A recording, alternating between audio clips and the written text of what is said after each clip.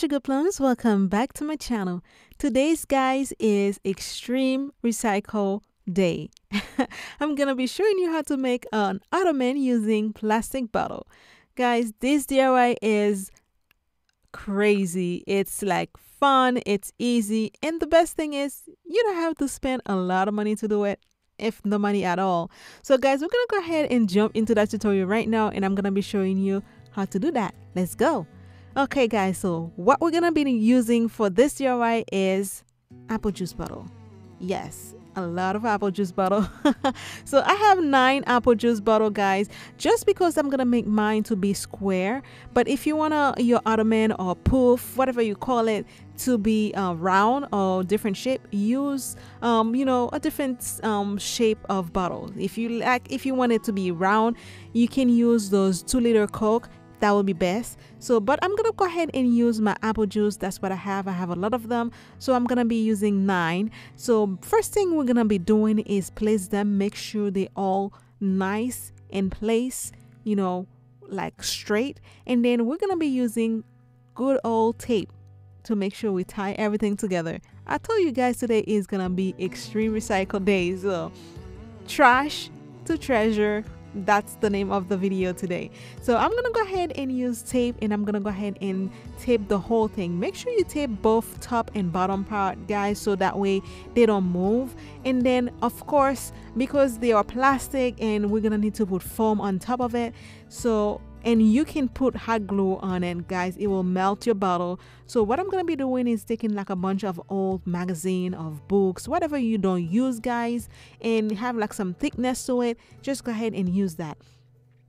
So I'm gonna go ahead and place my magazine and old books all around my plastic bottle, and then use again tape to tape them together.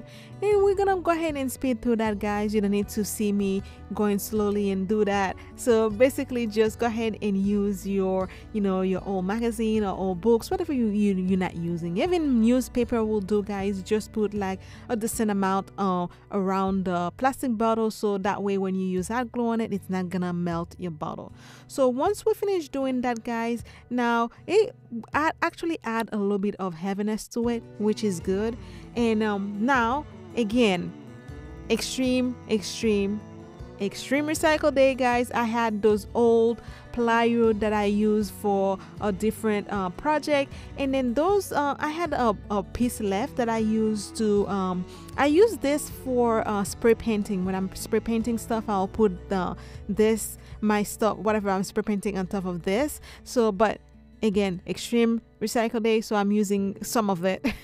So I went and cut 2 low pieces of square one, and then so we can put for the top and the bottom part. That's the only piece of wood we're gonna be using on top of for this ottoman, guys, nothing else. So right now I'm just marking where I have the cap for the plastic apple juice bottles. So because we're gonna be using screw to attach that the wood to it, so you need to make sure that, you know, for the top part of the plastic bottle, you make sure the screw go all the way to the cap itself. So I'm just gonna go ahead and use just a regular screwdriver, guys. You can use a drill if you want, but it's not necessary because my my plywood is very thin, so you know. So I'm just using a regular screwdriver and screw it. It goes really nicely. It's not a lot of work anyway. So once you finish doing that, guys, I'm gonna be showing you, it's very sturdy. It's like it's not gonna go anywhere.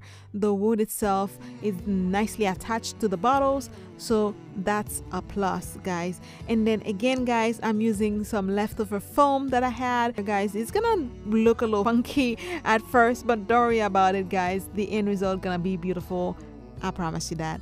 So I'm gonna go ahead and just directly use hot glue to glue my foam. And then again, guys, low pieces of foam that I have left. Now this is a gap that you have there.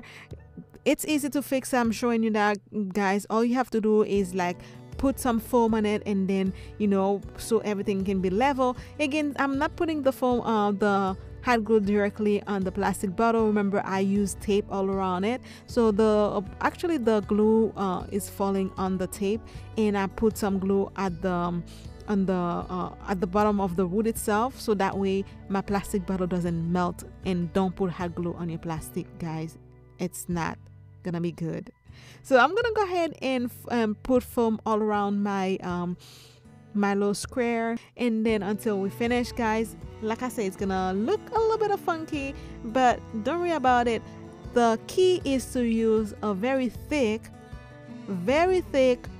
batting on top of it, and once you use your batting on top of it, it will level everything and make everything smooth and very nice looking.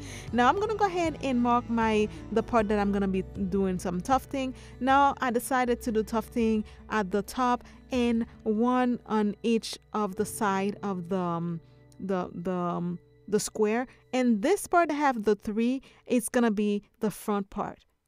Even if that doesn't make any sense, does it need to have a front part? No, but I wanted to have like a distinct side that's gonna be a front side. I don't know, whatever you wanna call it. But again, guys, I'm using a very thick batting for this, because this is gonna make sure that any funkiness that you had with your foam is gonna be nicely leveled. And as you can see, my batting is very thick, guys. So I'm gonna go ahead and pull it taut, and I'm gonna go ahead and staple it all around until I have a very nice, fluffy, square looking box. So again, I'm gonna go ahead and speed through that. You don't need to see me going one staple at a time. Nobody have time for that. Okay, guys, so now the trick with this is, because the batting is very thick, is to cut the corners. Once you cut the corners, you'll have a nice shape to your box. Now I'm gonna go ahead and open the holes again for my tufting, and then I'm gonna go ahead and do that all around wherever I have the holes, and then that's it. We're gonna go ahead and use our fabric. Now today's fabric, guys, is a very basic fabric, but I actually like it. When I first got it, I didn't like it at all, but I end up liking it later. So I'm gonna go ahead and speed up to me doing the tufting again, guys. I've been doing tufting for quite a while in the on the channel. It's very easy to do. Find your holes, pull your fabric taut, use a staple gun or a screw, whatever you're gonna use to put your button down. So I'm using a staple, so I'm speeding up to that, guys. Again, it's very easy to do, guys. And if any of you want me to do like something, how to do like a tufting easy, I can just go ahead and make a small video for you guys, but I don't need to go ahead and show you that in slow motion. Nobody have time for that again, guys. Okay, so now, guys, thank you so much for stopping by back, guys, if you're an old subscriber. And if you're new, guys, thank you and welcome to my channel. Don't forget to go ahead and subscribe to my channel, like, comment, and go ahead and make sure that you hit that bell icon and make sure it's on all, guys, so that way you can be notified on all my new upload. Thank you so much for stopping by, guys. I really appreciate that.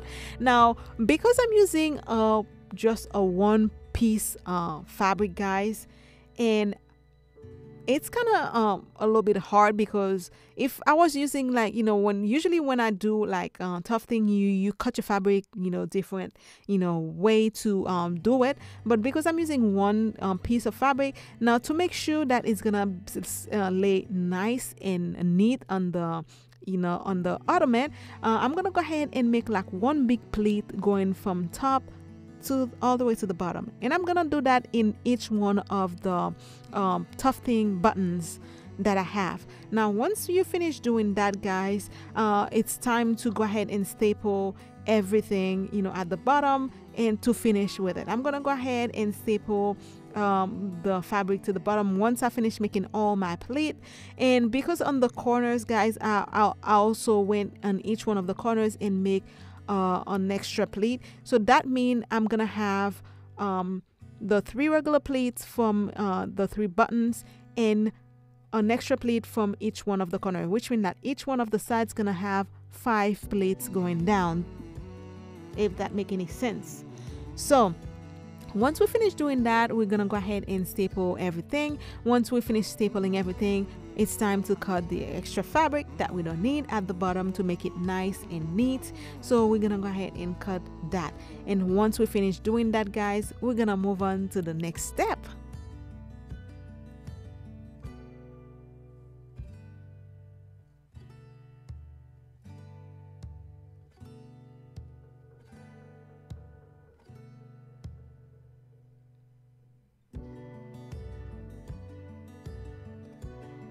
Alright guys, now because I don't want my plate to be showing, I'm gonna go ahead and use that trim, and it's like a it looked like a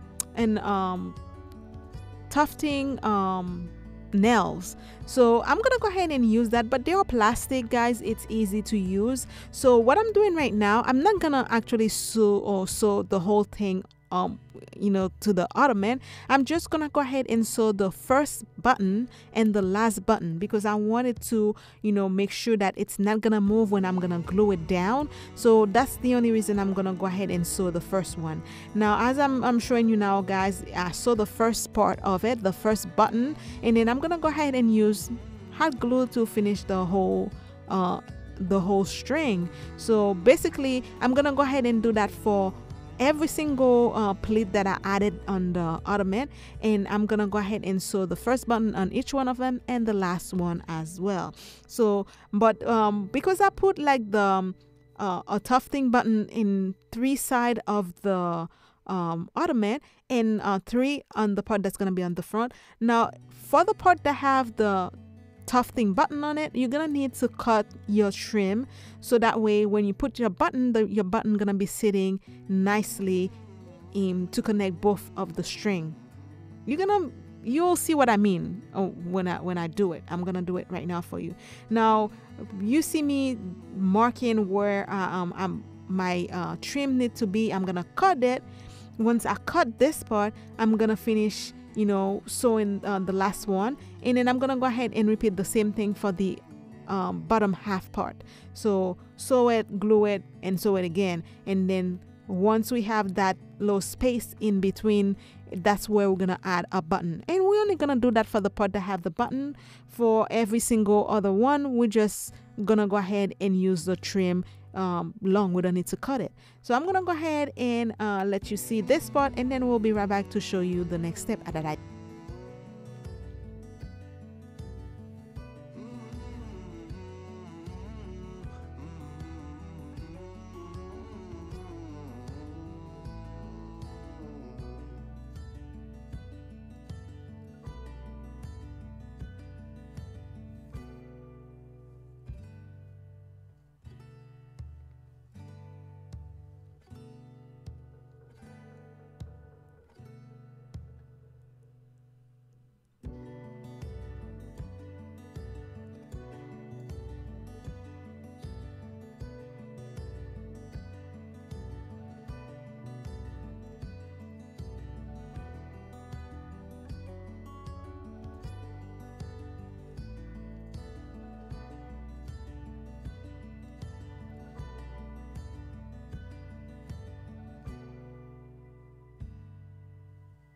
Alright, now that we finished adding a crystal button, now I'm showing right now for every single other plate that doesn't have a button, we're gonna just go ahead and do just a long string, and I'm gonna go ahead and do that for every single one of them.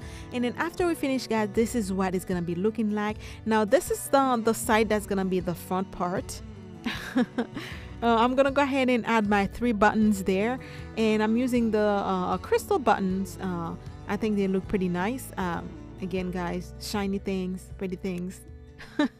So I'm gonna go ahead and add my 3 buttons. Now again, guys, because this fabric have that very beautiful orangey red a little pop of color in it, I'm just gonna go ahead and use a little extra you know, thing to make it pop more. And those are teardrop flat back gem. I got those from Amazon, guys. Absolutely love them. They look very, very beautiful. I'll leave the link for you guys in the description box below. I'm just gonna go ahead and for the side that have the 3 buttons, that's gonna be on the front part, I'm just gonna go ahead and add 4 of the teardrop gem by each one of the buttons. Now I add those buttons because they have like the same orangey reddish color. I think it's gonna tie everything together with the fabric, so I absolutely love it. So I'm just gonna go ahead and add 4 of them, making like a little flower. Anyway, so I add that on the front part, and then I think it look very, very nice. It tied everything together with the orange on the fabric to the orange of the lower jam. Now again, guys, if you're gonna do it, make sure you do it. Take time to do just a little extra, you know, work. It's not gonna kill you or making it look nice and neat. I'm just gonna go ahead at the bottom part of my ottoman. I'm just gonna go ahead and make it look nice and very neat. Now this part, guys, is optional. You can choose to add legs to your ottoman or not, but I chose to add some legs to it, and those are very short, very, very short legs to it, guys. But you can just place it on the floor like this because you already have wood at the bottom. It's fine, but I went and add those legs to it, and then I added the extra crystal button at the top, and that's it. We are completely done. We have our ottoman made with apple juice plastic bottle. Yay! So guys, this is what it looked like. I hope you like this video. If you do, don't forget to go ahead and like this video, leave me a comment, guys, and I really, really, really appreciate that, guys. Thank you so much for stopping back. I love you guys. Thank you so much for all of the old subscribers and all of the new subscribers, guys. Again, if it's your first time here, please go ahead and subscribe to my channel. I will really, really, really appreciate that. Thank you so much for stopping by, guys. I'm gonna go ahead and let you finish watching the rest of the video. Again, I put some picture at the end of the video for you guys. I'll see you next week. I love you guys so much. Again, guys, until next time, be blessed and stay blessed. I'll see you soon. Bye. Mwah.